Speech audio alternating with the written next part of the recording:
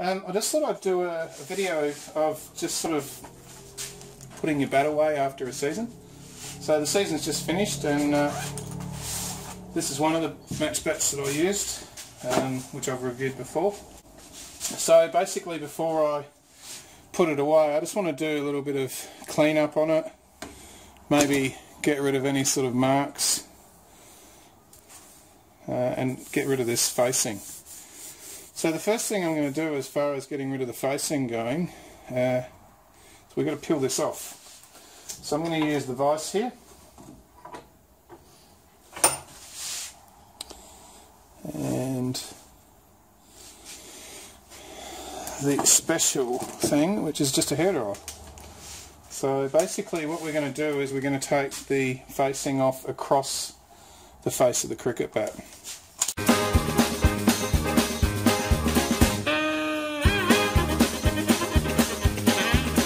So the heat from the hairdryer is heating up the glue that bonds to the facing to the wood, and slowly but surely we'll be able to easily peel this off and then make our way across the grains.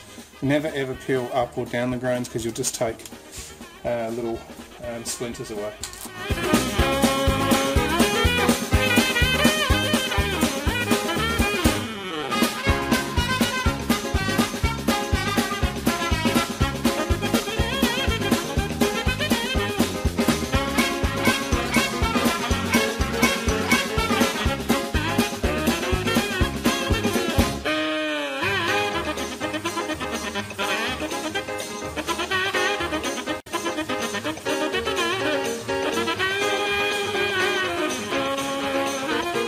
Now it all depends on what type of facing you're using.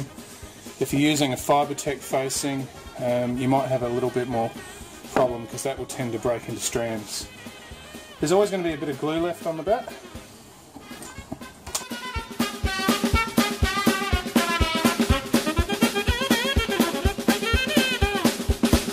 So they say you should take your facing off every 1 to 2 years, but because I'm bored I'm doing it today.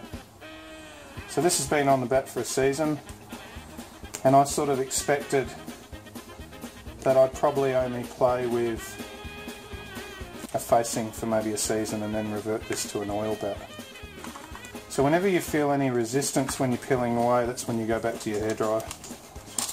Heat gun apparently works much better.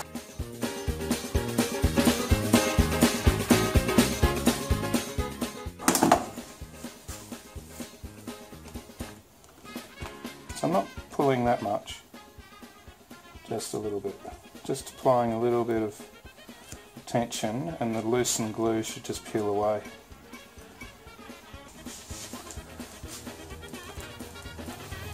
Never work with dogs, children or hairdryers.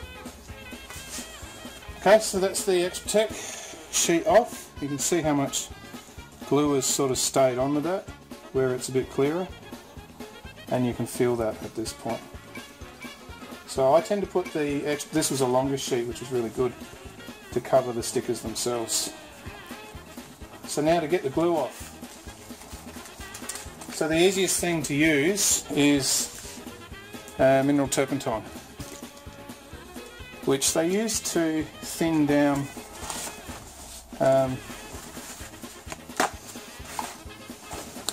linseed oil anyway in furniture polish. So it works well with linseed oil anyway. So I just put a bit on a rag or a paper towel, and it's just really, at this point, it's just all about elbow grease. Paper towels will break away.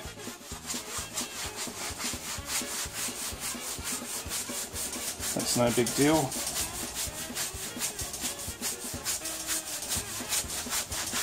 You can see there the paper towel sort of breaking away and sticking to it. That doesn't really matter. Bat makers sometimes will just leave it as is and leave it overnight for the glue to set and just sand it off. Well, obviously we don't want to change the weight of the bat in any way, so for this purpose it's easier just to take it off.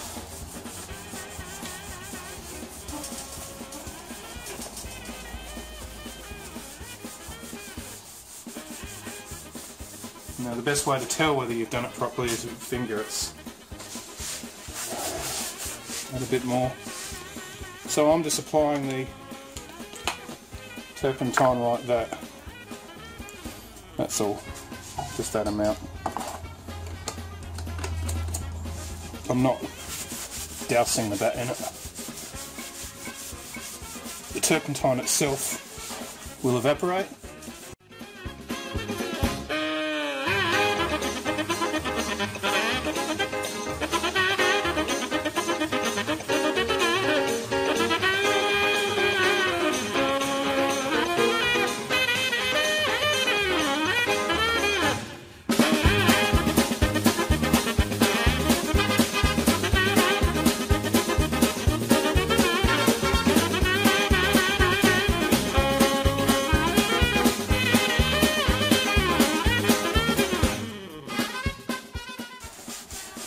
Nail polish remover can work really good on stickers and spacings to remove any cherries off them. Just test the area before you do it with a small area, just in case that's a cheap sticker and it just smudges straight off. Terp shouldn't cause any issues. Just going to get another piece of paper towel.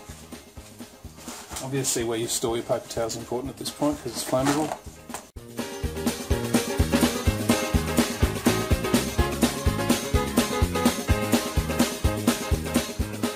So one thing about using a scuff sheet is it seems to react a little bit like a sponge. I've noticed on most of the bats that I've prepared and then removed the scuff. And that doesn't matter how well they're oiled. When the scuff comes off, the bats tend to feel dry. This just feels greasy at the moment, but I tend to use a bat wax I make myself, which is just a mixture of linseed and beeswax. I've got instructions on the page how to do that if you want to do it yourself.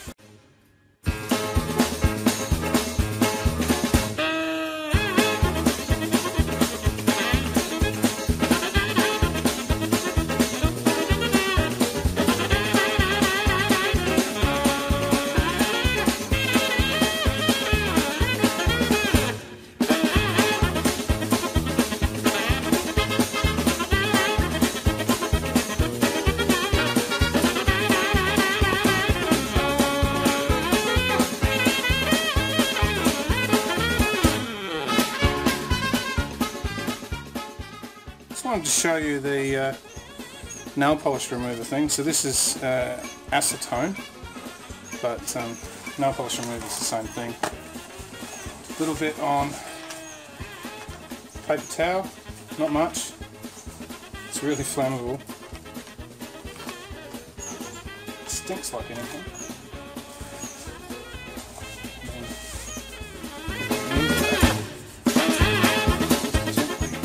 There you go. Nice clean sticker. Have a look at the back. Done a pretty good job.